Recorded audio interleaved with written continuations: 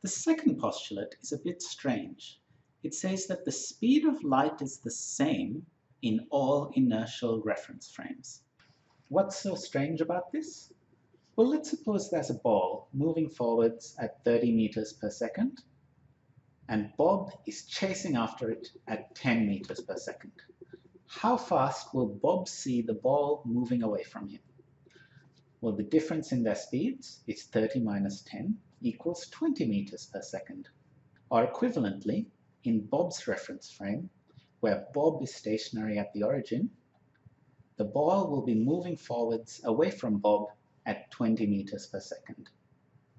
This is what we expect from Newtonian mechanics. However, let's see what the second postulate says. Suppose there's a photon, a particle of light, and it's moving forwards at a speed c. C just means the speed of light. Now Bob is chasing after this photon at 0.25 c, a quarter the speed of light. Now I measure the difference between their velocities to be c minus 0.25 c is 0.75 c, 3/4 the speed of light. However, the second postulate says that in Bob's reference frame, the photon will still be moving away from him at the speed of light. Despite the fact that I see Bob running towards it at a quarter the speed of light, he will still measure that photon as moving away from him at c, the full speed of light.